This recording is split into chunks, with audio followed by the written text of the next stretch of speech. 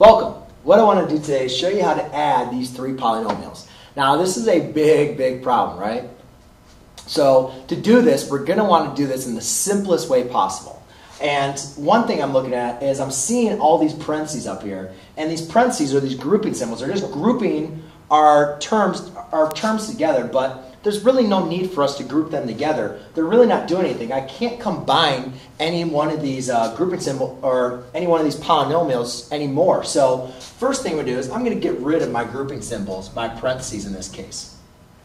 So now that I have rid of them, what I want to do is remember that I can only combine like terms. I can only add and subtract polynomials when I'm using like terms. And what I mean by like terms, if you look at this term, I have negative 8x to the fourth.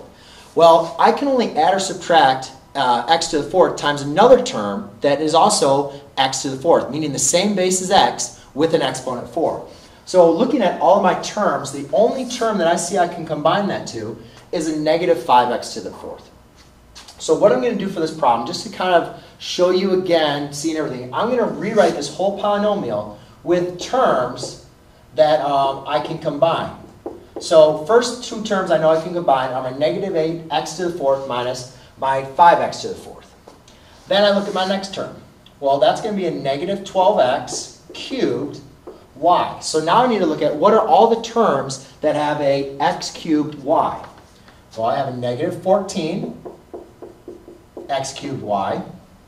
And that's close, but that's an xy cubed. And then I have a negative 4 x cubed y.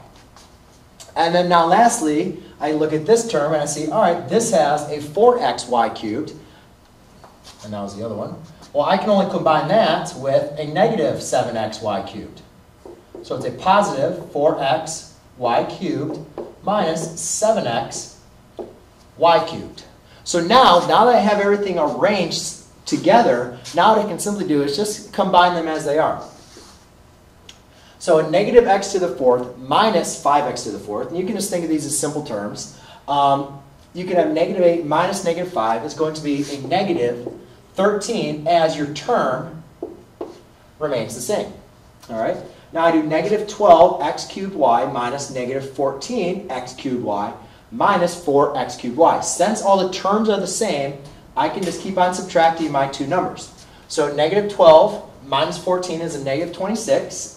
Minus 4 is going to be a negative 30x cubed y. And then lastly, I have my last two terms, 4xy cubed minus negative 7xy cubed. Again, since they're the same terms, I can just subtract. So I have 4 minus 7 is going to be a negative 3xy cubed. And there you go. That's how you simplify. Thanks.